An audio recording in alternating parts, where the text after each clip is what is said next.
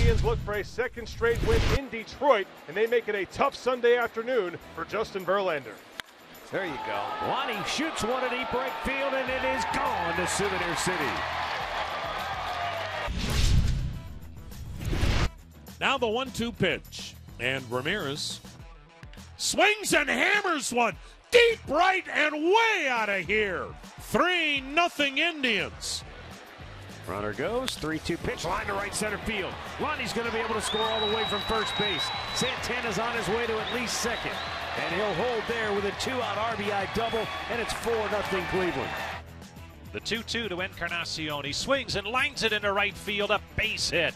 That'll bring home Lindor. Edwin Encarnacion with an RBI single makes it 5-1 Tribe. Second and third now for Jose Ramirez. Here's his pitch. Swung on, and there's a fly ball to right, deep, way back there, and that ball is gone. Second home run on the afternoon for Jose Ramirez. Ramirez finishes 3 for 4 with 4 RBIs and 4 runs scored. Cleveland wins 11-8.